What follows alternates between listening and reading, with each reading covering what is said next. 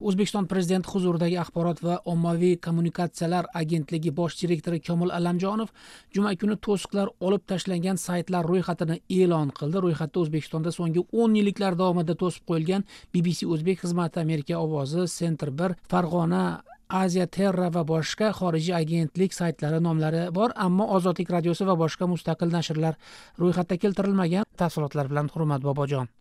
Avvalroq Yevropada xavfsizlik va hamkorlik tashkilotining ommaviy axborot vositalari erkinligi masalalari bo'yicha vakili Arlem Dezir O'zbekiston hukumatini ayrim ommaviy axborot vositalarini bloklashni to'xtatishga chaqirgan edi.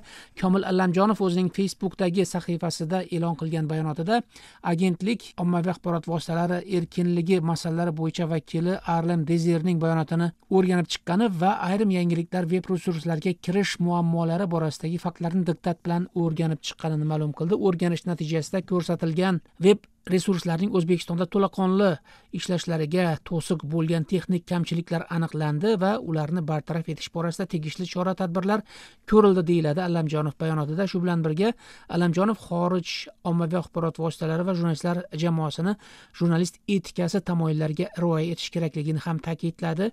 Tasdiqlanmagan va yolg'on axborotlardan foydalanmaslikni, shuningdek asoslanmagan mish-mish va gumonlarni tarqatmaslikni so'raymiz, deyiladi Allamjonov bayonotida. O'zbekistonda BBC, Ferghana, Ozodlik veb sahifalari 2004-yildan buyon to'sib qo'yilgan, ammo tўsиқлар olib tashlangan saytlar ro'yxatida Ozodlik radiosi va boshqa mustaqil veb nashrlarning nomlari keltirilmagan.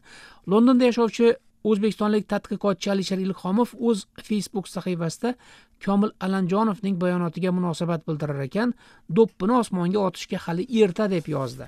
O'zbekiston haqida eng muhim axborotlarni beruvchi Ozodlik, eltuz.com saytlari va O'zbekiston Germaniya inson huquqlari forumi saytlari bilan bog'liq texnik muammolar saqlanib qolmoqda. Agar ushbu saytlarga kirish uchun texnik muammolar saqlanib qolsa, so'z erkinligi tomon qadam emas, balki ajrat va hokimlik qil siyosati tomon harakat bo'ladi.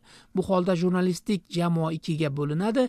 Agar omadi kelganlar omadsizlar haqida jim tursa, bu siyosat 100% ish beradi, deb yozdi Ilhomov.